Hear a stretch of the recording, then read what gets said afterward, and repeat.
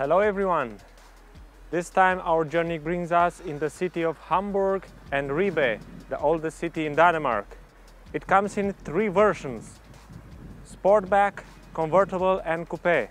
We had the Sportback.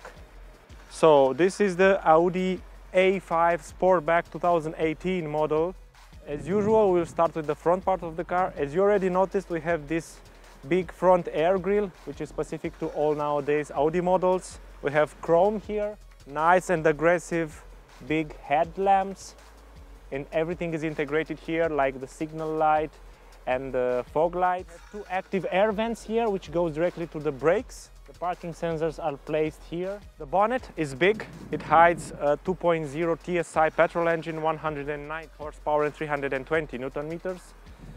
So we are on the right side of the car. The first thing that I would like to start with is that we have frameless windows. If you remember from our previous episodes, when we evaluated the Volkswagen Arteon, the A5 was one of the competitors. Alloy wheels on 18 inches. The fuel tank capacity is 52 liters. The ground clearance 12 centimeters. Full LED tail lights. Because this version is a Sportback, as I mentioned, the car has a particular shape because we have a four-door coupe. But the visibility through the rear window is quite good, I would say. Of course, you have also back parking sensors. Now that we evaluated the car from the outside, let's get inside.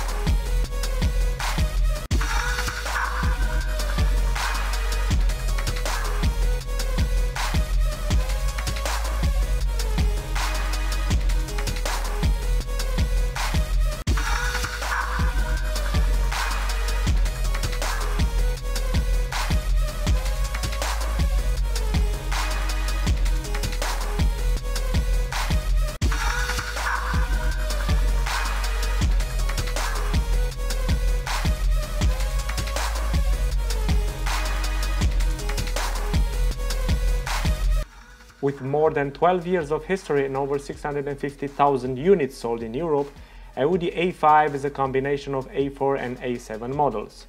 You can have it as two-door or four-door coupe. At its second generation now, the A5 looks more aggressive and interesting both inside and outside, but respecting the same prestige in terms of quality materials. Assembled only in Germany, the A5 comes with new updated engines, manual or automatic gearbox, and either a front wheel or a four-wheel drive. The version that we had on our trip was a 2.0 TFSI petrol engine with a 7-speed S-tronic gearbox, cruise control, driving assist system, heated seats and multimedia, with an estimated cost of 46,000 euros. On this version we have nice 18-inch wheels, 8.3-inch infotainment and leather steering wheel. Next, as you already know, I would like to make an analysis based on four aspects: price versus what you get and what some other options are. Who should buy this car? What is its audience? Good things versus bad things. And last but not least, how was my experience driving it? What are the conclusions? More than 1,500 kilometers drove in our trip to Hamburg and Denmark. The car is comfortable and spacious for the front passenger.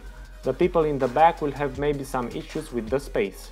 The trunk capacity is not the biggest in the class, but you get a nice access space, which is definitely an advantage of a four-door coupe in comparison with a sedan. The inside of the car looks new. As said previously, a lot of things are changed now. Bigger and better MMI interface, new design for dashboard and buttons, better seats. You get cruise control, air conditioning, heated seats, front and back parking sensors and voice command. The MMI infotainment interface works flawlessly, but in our version there was no module available for Android Auto or Apple Car. Competitors: 44,000 euros Volkswagen Arteon, 42,000 euros Opel Insignia Grand Sport, 46,500 euros BMW 420, 41,000 euros Ford Mondeo Titanium. Volkswagen Arteon on the stage from 2017 as a replacement for Volkswagen Passat CC, almost 30,000 units sold.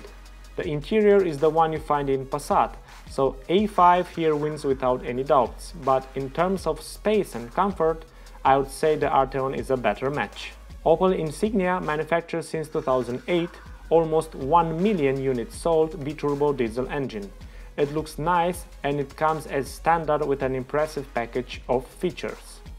BMW 420, originally manufactured since 2013, almost 320,000 units sold, comes with rear-wheel drive, iDrive infotainment and a comparable dashboard design.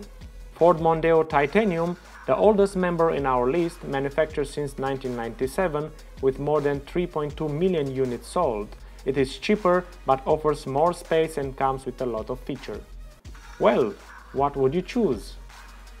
The audience for A5? I would say young couples. It's sporty, comfortable and easy to drive. Good things versus bad things. As positive aspects I would mention, everything is built with high quality and you get a good feeling being inside the car, everything is nice on touch. Good seats, you feel comfortable, there is plenty of space. Good engine transmission packages. Easy to drive, quite maneuverable, practical, good isolation at high speeds. Negative point: lack of space for the back passengers. Let's sum up. 3 days, more than 1,500 kilometers in Hamburg and Ribe. Comfortable, spacious and quite economical. We didn't feel the necessity of a quattro transmission even if we had a lot of slippery roads. The car is stable at high speeds and in windy condition due to its shape and because it's closer to the ground. If you compare it with its competitors, the price is not definitely an advantage. It is heavy on your wallet, also the maintenance costs are higher, but you feel the difference for what you pay.